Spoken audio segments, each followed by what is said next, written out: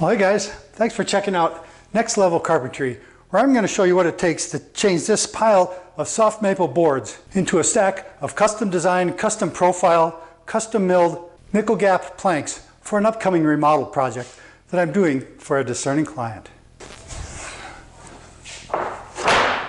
Because of time constraints, I'm going to produce this video in my Next Level Carpentry rough cut format so that I can focus on showing you how to make custom nickel gap panels rather than all the distractions of producing a full feature, full format video. And so to start the process of turning these planks into paneling, I've got all the rough sawn pieces stacked up on the work table here so that I can tackle the first step of a project like this, which is selecting which pieces get cut to which rough size to begin the milling process. And as I start that, I'll explain that there's a ton of nickel gap options out there on the market, ranging from really bad to mediocre to actually pretty decent, and it's available in various materials, pine, MDF, etc. But in working with my client and her designer, we decided to take this little job in a different direction because none of the standard profiles and the standard materials were going to be acceptable. And to achieve the ultimate design that we decided on, I'm starting with this soft maple material.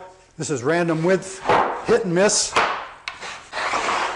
and it's in fairly rough shape, but that's fine because out of this stack I need to get 26 pieces that are 5 1/4 inches wide, a little over 5 feet long, and they'll end up at 5/8 of an inch thick. So I can mill away all the excess material here to come up with blanks to make the paneling that I need to end up with. And there's a reality in the custom milling process that if you buy boards that are already planed to thickness and cut to width, it was just somebody else that cut away the excess material and turning it into firewood kindling and shavings, which just highlights the reality of doing custom mill work.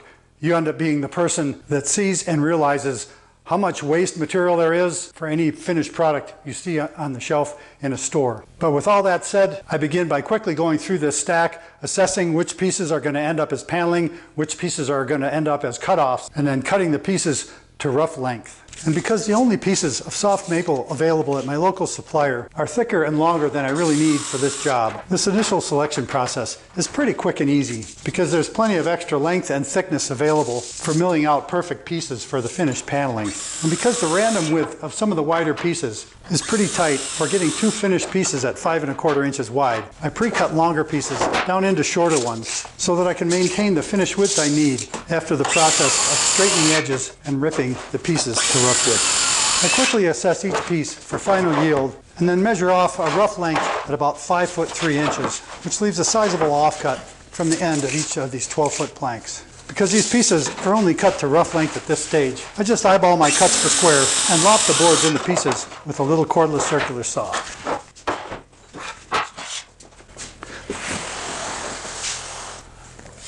And that is pretty much what the initial selection and rough sizing process looks like for every millwork project I do. This job is a little less demanding because this stuff will get painted in the end, so I'm really not worried so much about grain match issues as I might be on some projects, and I don't need any long scrap. A piece like this will yield 2 5 1/4 or 5 1/2 inch blanks plus a rip, so the scrap that comes off this will be limited to that 5'3" inch length. On a project where maybe I'm doing some base molding or something, I might try to rough size a piece like this in its full 12-foot length. So I had an offcut that was 12 feet long to use for a long piece of trim. But as I said, I don't have any need for full-length offcuts on this job. I'll use some of the offcuts on this for this project, but they don't need to be any longer than the 5'3" inch rough length. In the modestly sized Next Level Carpentry shop, I've got to do a little bit of reconfiguring to get set up for the next step, which is to use the joiner to quickly straighten the best edge on each of these rough-sized planks. Because I need the Next Level Carpentry shop to be versatile, all the equipment is on wheels, and my desk collection consists of flex hose that I can adapt to any equipment configuration that I need to work quickly and efficiently in the shop. And the configuration I use for this step places the joiner near the end of my rolling work table work surface, where I've stacked all the rough sawn planks within easy reach, so I can grab a plank, straighten an edge, and restack it with all the straightened edges oriented the same direction. And once the configuration is complete, I fire out my Gyro Air G700 dust processor and set about straightening those edges. Once the straightening process is complete and every plank on the saw top has a perfectly straight edge oriented to my right as I face the saw, I do another minor reset of equipment so that I can perform the next step, which is to rip each one of these blanks to a rough width of 5 3/8 or greater so that they're more consistent in width for future steps. And for some viewers, this might be the first opportunity to see how my exclusive GROAT tangent ramp outfeed roller stands work in action in the shop on a real-world project. And viewers also get a chance to see how my somewhat awkward but very versatile flex duct system works to provide hookups for dust collection each time the shop gets reconfigured for the next step in the process. And if you ever have need for any of the wide range of dust collection hoses or fittings that you see at use here in the Next Level Carpentry shop, just reach out to my friends at Air Handling Systems, where their team is ready to get you fixed up with a wide range of standard fittings and an infinite range of custom fittings, no matter what your dust collection needs happen to be.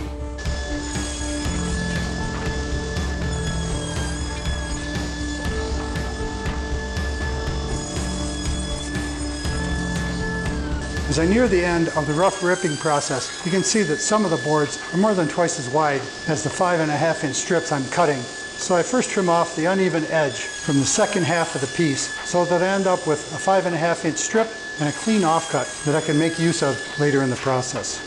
Once I finish the rough ripping process, I sort through the offcuts to sort out useful pieces from the S-crap, so I can set the useful pieces aside and cut up the S-crap into short pieces at the miter saw to keep offcut clutter to a minimum and keep the shop environment organized for safety. Because I'm working with random width rough stock, when I'm done rough ripping these blanks to width, I've got different classifications here. These two piles are the best. They're 5 1/2 inches wide. That gives me plenty of room to clean them up, to get them down to the 5 1/4 inch finished width. This pile are narrows. These are 5 3/8. They're still straight and they'll clean up to 5 1/4 nicely, but I've got to be a little more careful as I go through the milling process. This pile here is kind of the culls of this process, because some of the double width boards weren't wide enough to get 2 full strips out of. So I could get a 5 3/8 and then a skinnier piece out of it. And so with these pieces, I'll end up gluing on one of these useful offcuts, do a good grain match and glue that on. And once the glue's dried, I can rip it down into this 5 1/2 inch rough stock width. I do that on a couple of these. You can see there's some wane here that interrupts with the 5 1/2 inch width, so I have to cut that off and glue a piece on to get those pieces straightened out. And then, because of the nature of the material I bought, this visible defect here fits within the specifications, and so this piece I'll need to rip that bad spot out of the middle essentially and glue one of the wider useful offcuts on there to get the 5 1/2 inch blank I need. And that's why I kind of conserve as I'm going through the process to end up with these pieces in case I need that material to augment some of these to get all the blanks that I need that are wide enough to mill down and then clean up at that 5 1/4 inch width. In a perfect world, I'd be able to buy blanks that were already 5 1/2 inches wide so that I could start at this stage.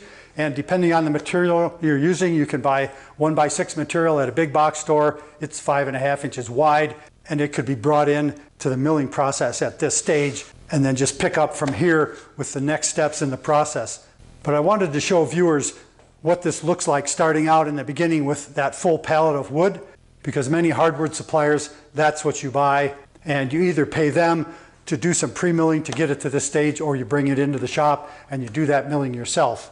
But either way, that percentage of waste always exists. Whether you see it or not, it exists out there somewhere. If you go to the hardwood supplier, there's stacks and stacks of little offcut strips like the S-crap I cut up and put in that bin.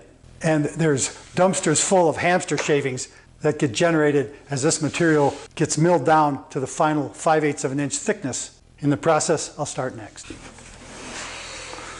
Once I have all the blanks straightened and ripped to rough width, I use a sharp 6-inch putty knife to scrape the surface and dislodge any sand or grit that's in there. Get them cleaned up so that it doesn't nick the knives on my planer. And although this is kind of a monotonous step, it really does help preserve the life of the cutters on my joiner and my thickness planer, and that goes a long way for producing next level quality moldings in a small shop.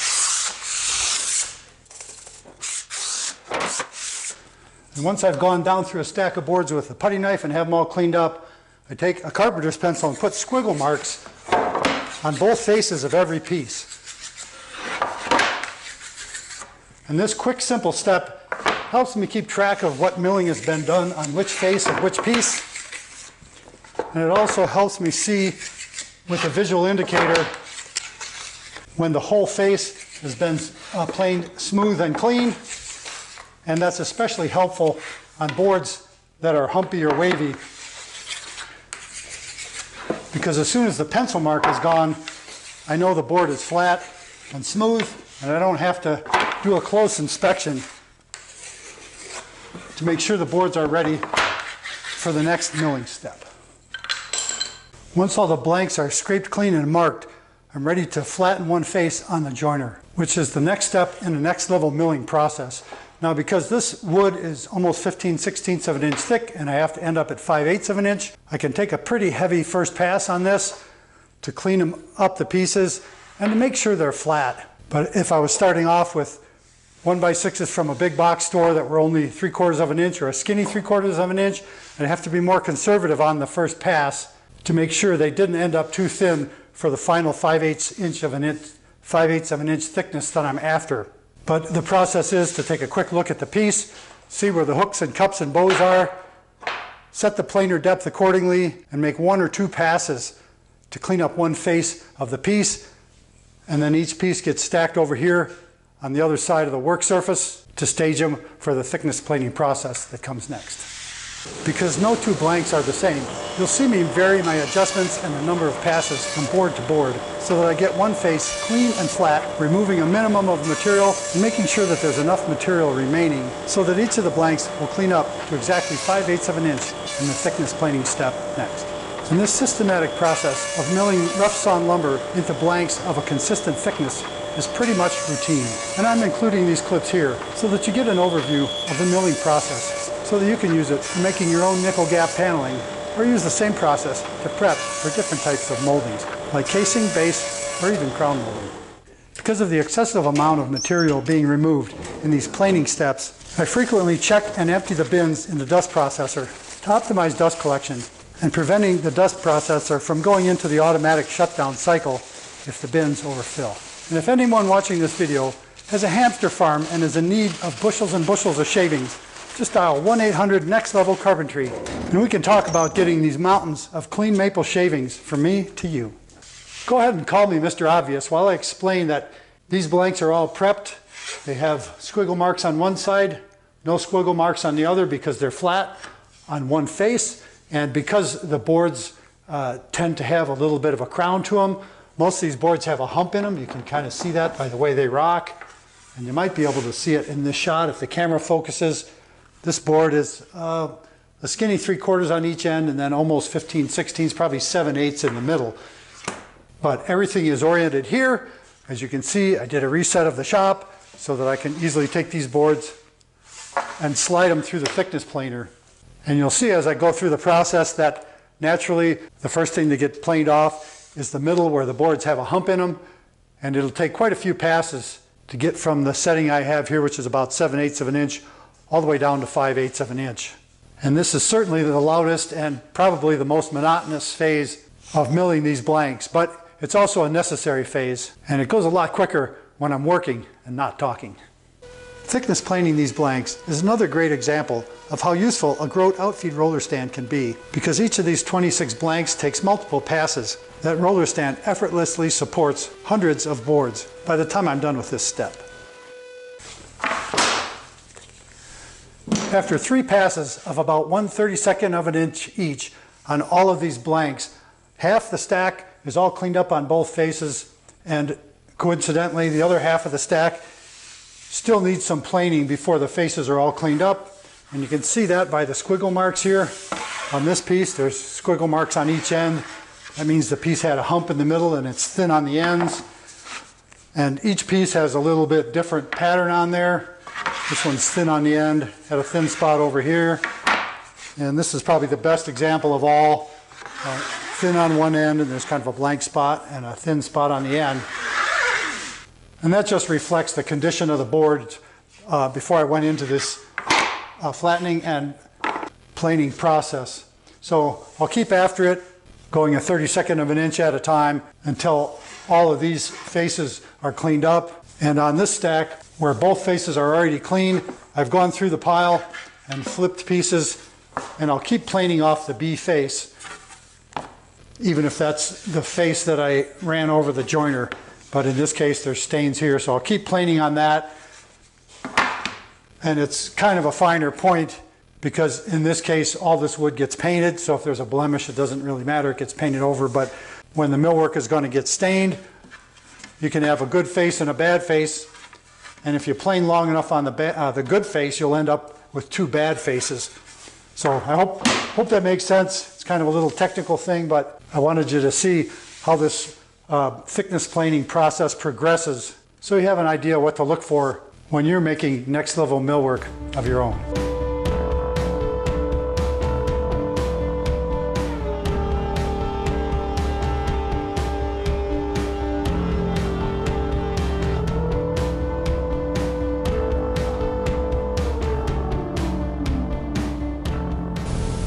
Well, after a few more passes, all the blades are planed flat and smooth on the top.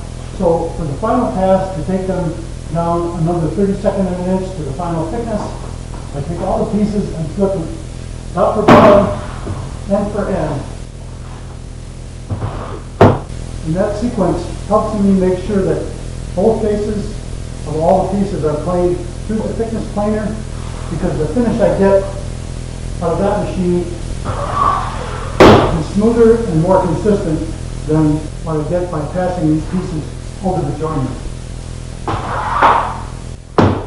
And because I'm doing a whole batch in the same sequence, I'm confident that all the pieces are milled to perfection on both faces to yield the next level nickel gap finish on pieces that I'm after. One final pass at 1/32nd of an inch on the back faces of all these blanks is all that's needed to complete this noisy but vital step in milling these next level nickel gap blanks. Now the faces are complete after that final pass, and it's time for the edges. And if you're working through milling a stack of blanks and you're at this stage, that's what it should sound like when you slap these pieces together, because they're clean, flat, straight, and uniform. And any twist in the pieces will keep them from snapping like that, meaning that you've got a really stubborn piece of wood or there's shortcomings in your milling process to get to this stage. But as I said, with the faces behind us, it's time for edges. And so it's back to the joiner, where I'll clean up the best edge on each one of these pieces. And I'm just taking a whisker off of here because remember, some of these pieces are only 5 3/8 of an inch wide. And if I take too heavy of a pass, I miss the mark and I gotta back up and glue up and all that kind of stuff. So I've got the depth of cut set at a skinny 32nd of an inch, which is generally enough to square the edge to the face and make sure it's straight and true after all the thickness planing. And as usual, before doing a critical milling step like this, I double check the fence with an onboard square just to make sure I'm squaring up that edge, because that'll be very critical in the steps that follow. And another note, because the edges that pass over this joiner are finished edges, I use a slow, steady feed rate because I want that helical cutter head to put a nice smooth finish on the edge of these boards, even though very little of it shows in the finished millwork. It's a small thing, but an important thing, because I hate sanding and I don't want to have to spend undue time sanding these edges because I got in a hurry with this joiner step. But this step for each of these pieces couldn't be quicker or easier.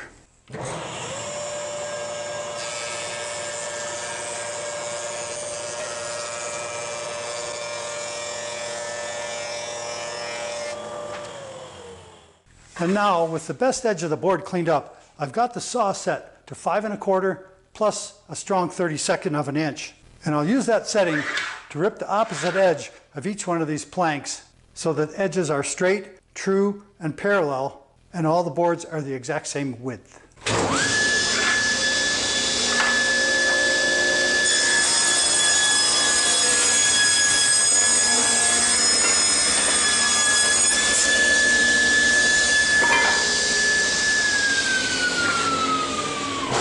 After ripping that edge, I leave the depth of cut setting the same on the joiner and run the saw cut edge over the cutter head so that now both edges are cleaned up, the piece is parallel in width from end to end, and both edges are planed to a fine mill finish.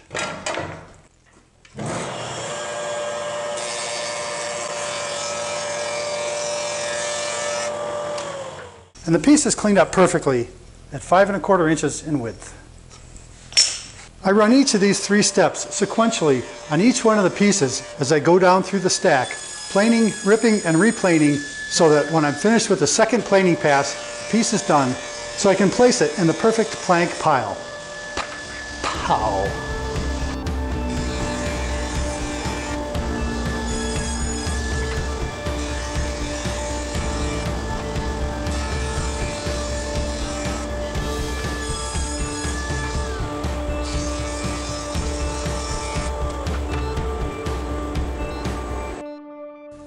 Now here's a flyover of those 26 pieces, each a little over 5 feet long, and they're 52 edges that got 3 passes each for a total of 780 lineal feet of milling in about a half an hour's time to yield this pile of perfect paneling planks.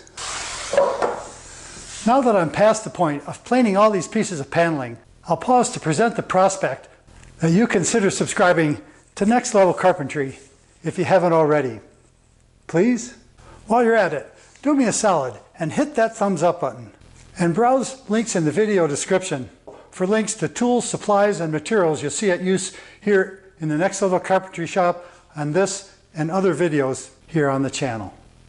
I'm also proud to announce release of an official digital PDF plan set that shows in detail how to build a GROAT tangent ramp outfeed roller stand like you see me using here in this video. Along with those detailed digital plans, check out official GROAT gear, like this cool die-cut sticker that's available through spring, and this swanky t-shirt with GROAT logo and graphics, custom designed by my good buddy Dan at Projects in Rapid City. I'm styling now, and you can too. Just check out links in the video description to spring and pick up some GROAT logo gear because, hey, it's a great way to start the new year. Before I get back to making sawdust, I want to give a shout out to patrons who go above and beyond to support video production here on the channel. In appreciation for their patronage, I produce short videos on an almost weekly basis that gives patrons a look into behind the scenes stuff from here in the Next Level Carpentry shop and out on the job site when I'm working for discerning clients on my day job, like the facelift and renovation that I'm doing that gets this nickel gap paneling.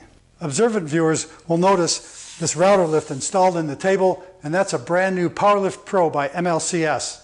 And patrons got to see a recent 3-part series I did for unboxing that router lift and installing it in this table for use in the Next Level Carpentry shop. So if that sort of content is something you're interested in, follow the link to Patreon in this video's description and get signed up for more of that behind the scenes content from the channel. Perhaps now I'll ponder the prospect to press on and prepare the panels you're patiently planning to produce. Good idea. With all these pieces planed to perfection, I'm at a crossroads in the project here because, as I mentioned early in the video, not all nickel gap is created equal. But with piles of prepared blanks, I can take different directions at this crossroads. And if I were going with just a square edge profile and a nickel gap, I could skip the next few steps. But because client and designer decided on a rounded edge profile here, I'm going to do that step next using an 1/8 inch roundover bit and a Bosch Colt router. And I've got the bit depth set so that 1/8 inch radius comes perfectly tangent with the base of the router, and that makes the roundover come perfectly tangent and flush with the face of the blanks as I go through this milling step. While I'm off subject and deep in the weeds, I'll mention that if this was going to be just a square edge profile, I'd take a 150 grit sandpaper and knock off those sharp corners. But I'll also mention if you wanted a bevel, this could be done with a 45-degree bit like this. That would put kind of a standard V-groove pattern on the edges of the planks. Or I could even use a bit with a 15-degree bevel for another unique profile on the edges of this nickel gap paneling. And if hard pressed, I could probably come up with a couple more unique design ideas for the edges of these pieces.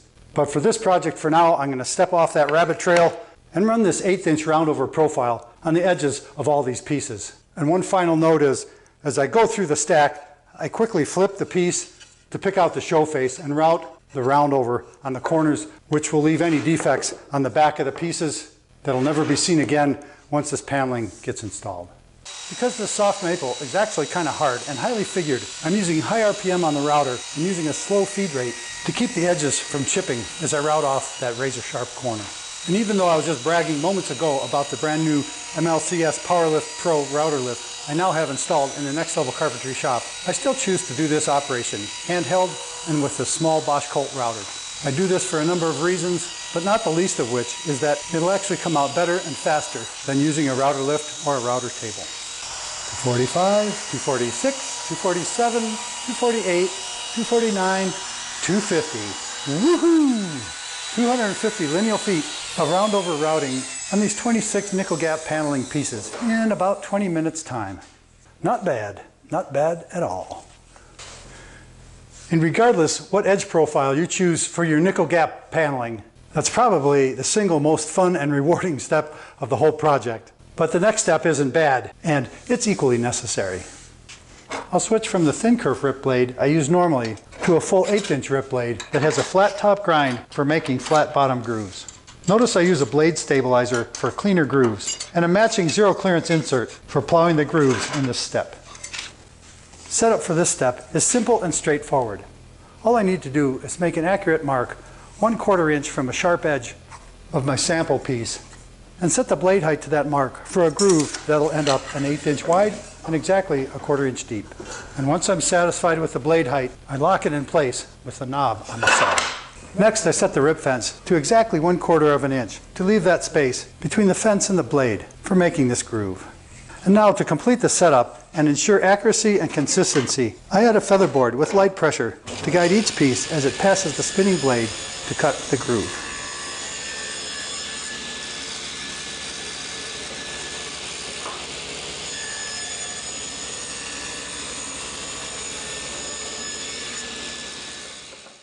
With everything set up for cutting those grooves, I stage all the pieces with the rounded over face or the finished face away from the fence so that these grooves end up in the same place on all the pieces. I do one edge, then flip the board end for end and do the other edge, and that keeps everything consistent throughout the stack. And because I've got everything staged the right way, I won't make a stupid mistake halfway through and run the face against the fence to create a frustrating situation. And as a quick overview, you remember these pieces are 5/8 of an inch thick. I spaced the groove a 1/4 inch from the back of the piece. There's an 1/8 inch groove, and that leaves a 1/4 inch from the groove to the face on all the pieces as well. And those dimensions can vary from project to project, depending on the design, etc., because I want the nickel gap to be a 1/4 inch deep. That's where I ended up. I could move the groove farther back and have more depth in that reveal, or closer to the front to make it a shallower shadow line between the pieces. But I made a prototype with this exact setup that the designer and client liked. So that's how I got to the profile and dimensions you see here and now for this project. And now I can crawl out of yet another rabbit hole and get to work running these grooves with the dust processor on and the GROAT roller stand in place.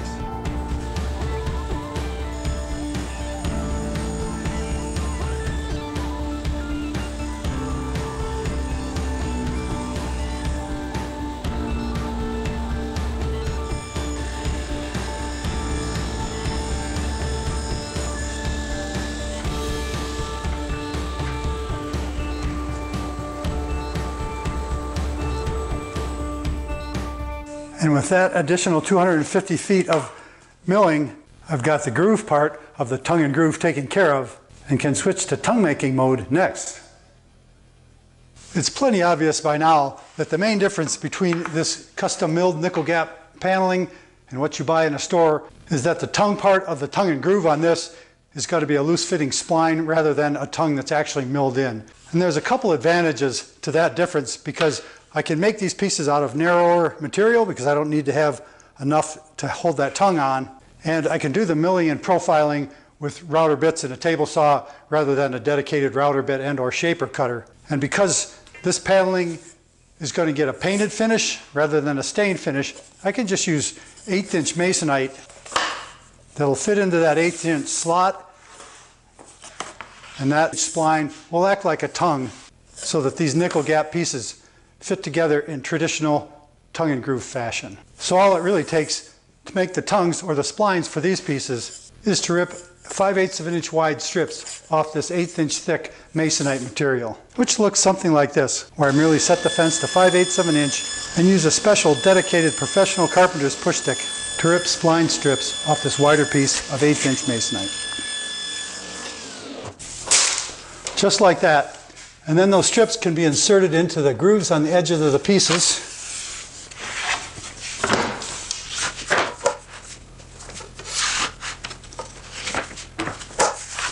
To get an excellent nickel gap effect with no more trouble than that. And granted, it takes a little bit of fussing to pre-paint those narrow strips before final installation of the nickel gap paneling. But I think you'll agree with me that that is a next level fit and finish for custom profile nickel gap paneling. In situations where the finished project needs to be stained, or if your contractor doesn't have any 1/8 inch masonite that's long enough to make 5-foot strips in one piece, you can always take the fallback position of making splines out of the same wood that the paneling is made out of, which is the situation here. So I've taken useful offcuts from the sizing process and milled them down till they're exactly 5/8 of an inch thick, which is exactly as thick as these little strips are wide, so that I can go about ripping strips like that off of strips like these on a saw like this.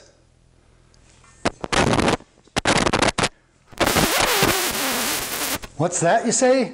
That terrible scratchy noise coming out of your speakers? Well, that right there is the sound of a microphone cable going bad. The few last strands of the wire in there separating, and then they break and the sound goes off. So it spoils the whole soundtrack that's been recorded as I'm working, and because I've already done the job, I can't go back and reshoot the sequence. So there's a section here of this video going forward to the end where there's some pretty lousy audio.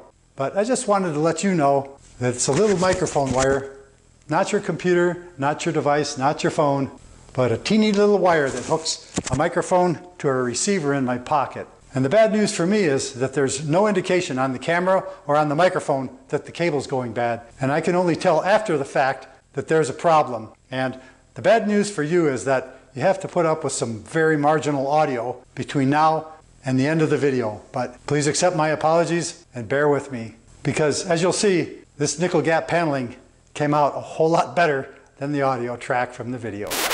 To minimize waste and maximize yield, I switched to yet another dedicated saw blade, which in this case is an ultra thin kerf 6.5 inch diameter 24 tooth CMT ripping blade, because the teeth are sharp and the blade is thin. And notice the large diameter blade stabilizer I'm using with this setup to minimize shatter and vibration from such a thin blade cutting hardwood. because the splines I'm cutting are also thin. And change out the zero clearance insert and make a fresh cut through it with this skinny blade for smooth, consistent results while cutting these pieces. Now that I've got the ultra thin kerf blade plunged through brand new zero clearance tabletop insert, I'm going to play my rough cut video card, because it's all set up to use my thin strip cutting fixture, and you can see the clips here where I got everything set up. Cut these 1/8 inch strips as offcuts to the waist side of the blade, but I just got frustrated using that process because it's not easy to reset the fence to the new board width after making each thin strip rip. And the strips I was getting were inconsistent enough that some of them were flopping loose in the dado and the others wouldn't fit. So I needed to come up with a different method for getting this done, because I do need 26 of these 1/8 inch by 5/8 inch by 5 feet long strips, and they need to be really consistent, and I don't want to end up in ER by using an unsafe method. So I did like everybody else. I got on YouTube and searched around for videos and came up with one that's actually really good by Inspire Woodcraft, and I like the guy's style, his approach, and the results he's getting. The only exception there is that video and any of the others I checked out were only for short pieces, and they were accomplished by making a jig the length of the short piece. But I didn't feel any of those were the practical solution for cutting strips 5 feet long, because everything you gain, I think you'd lose in trying to make repetitive cuts of these thin strips. And so my fallback position is to just cut these strips in a conventional manner. And to make that possible, again, I'm relying on a very clean, very accurate zero clearance insert. And I have the capability of replacing the insert in the insert and getting that done. But you can make a dedicated insert and plunge that thin blade up through it. The other thing I bring to the table, or the table saw, to make this happen is one of my professional carpenters push sticks like this, and this is an extended version of what I normally use. So the function is the same, but it has the added capability of being able to hold the workpiece farther ahead and push it smoothly through past the blade. And because in my mind all push sticks are sacrificial, I just cut a thin curve through the heel of this, making the first cut, and it works great for the remainder of the pieces. So I won't show you the clip where I had a slice of humble pie with my other setup, but I will bring the camera in close to show you how this works.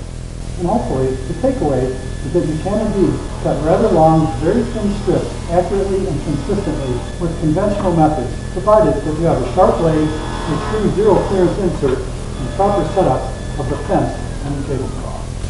As I rip each piece and take them off the saw, I use a black Sharpie marker to mark the cut edge of the blank and the cut face of the strip, so that I know which side is good and which side is bad on the strip when they finally get installed.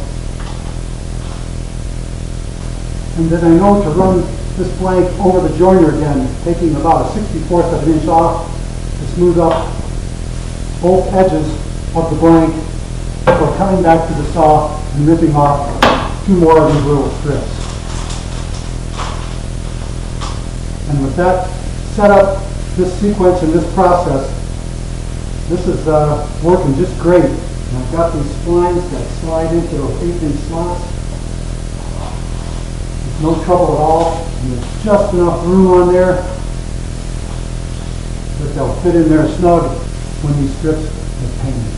And so for me in the Next Level Carpentry shop, the best thin strip ripping jig is no jig at all, but a sharp blade, an accurately set up table saw, and very importantly, a true zero clearance insert in the table.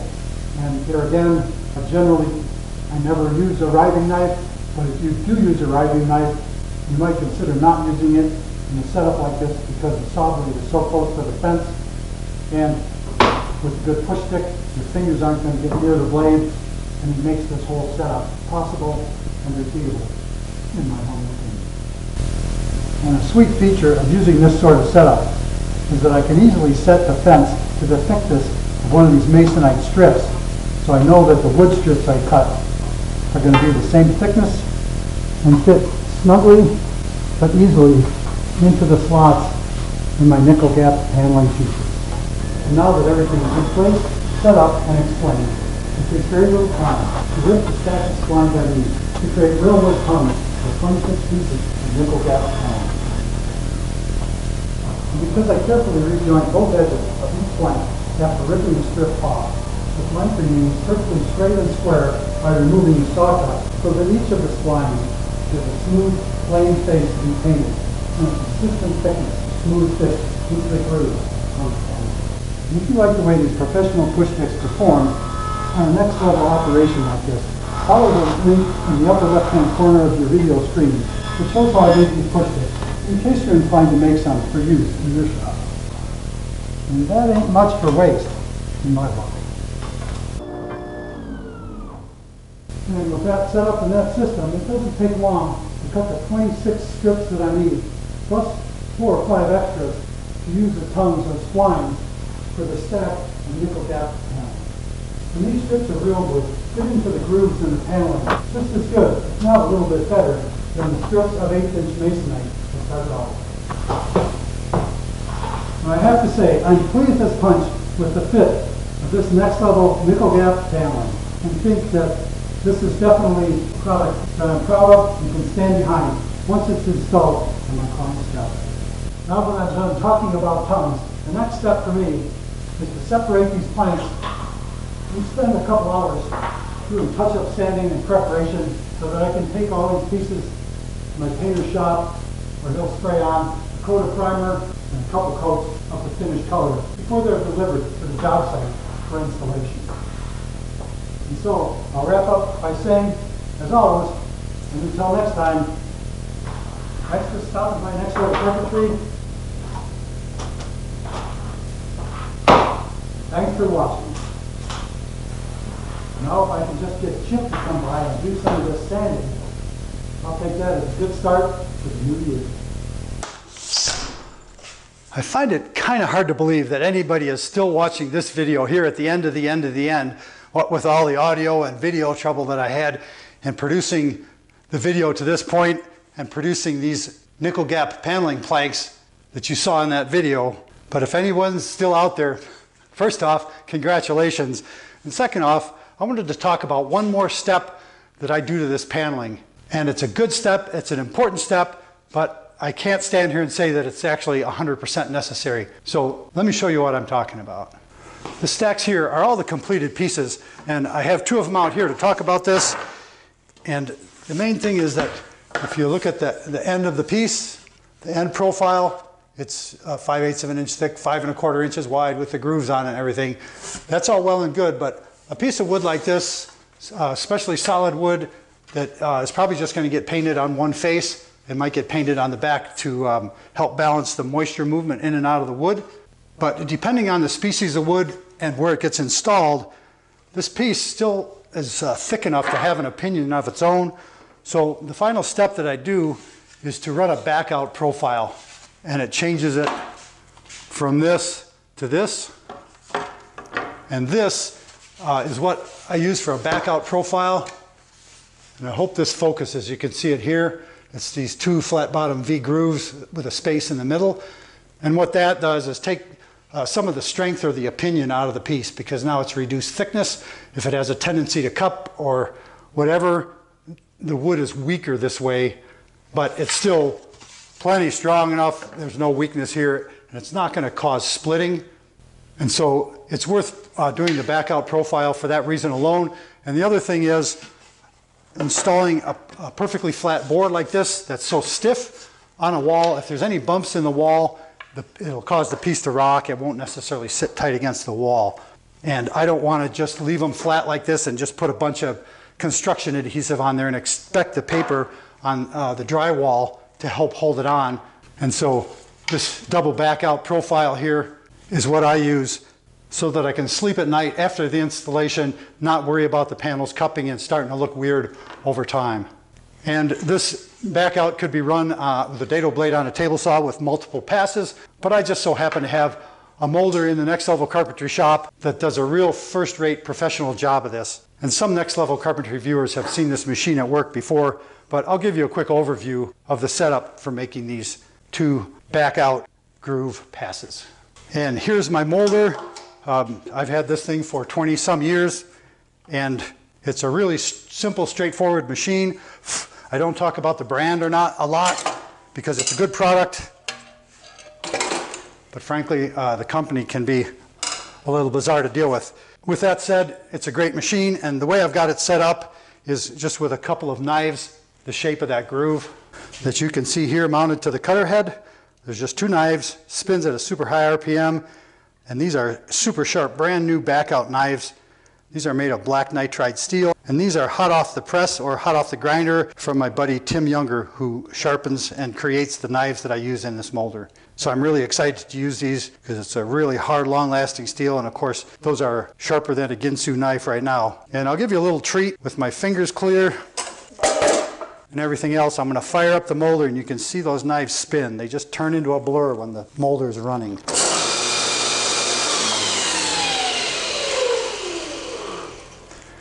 And that is a scary amputation device if there ever was one. But you can see it has powered in-feed and out-feed rollers that pull the pieces through. And if I were doing miles of this stuff, I would need 4 cutters, 2 here and 2 here. But as it is, I'm just running through and making one pass on one side, and then I just flip the piece side for side, which makes those back out grooves centered up in the piece. There's still plenty of thickness and material here at the edge, so it doesn't weaken the groove or the tongue that goes in it. But that's pretty much all there is to it. So let me close this up, fire everything up, and show you what it looks like with pieces of nickel gap paneling running through this molder. You might be surprised to learn that the noise from this molder is about half the decibels of my DW735 thickness planer, so it's not an unpleasant noise to deal with or working in the shop, but with the dust processor and the molder running, it's definitely too loud to talk with the machines running. So what you're seeing me do here is start the dust processor and run panels backside up, end to end, through the molder, cutting a groove first in one side, flipping the board, cutting the groove in the other side, etc. And after 4 passes, I've completed the back out profile on 2 of the nickel gap pieces. As the nickel gap planks with the finished back out profiles come out of the molder, you can see the GROAT roller stand doing its job here by picking up those pieces and guiding them while I feed the next plank into the molder. And for a bit of end-of-the-end trivia, I can tell you, if you don't already know, that making moldings with this molder is why I designed and built GROAT tangent ramp outfeed roller stands in the first place over 20 years ago.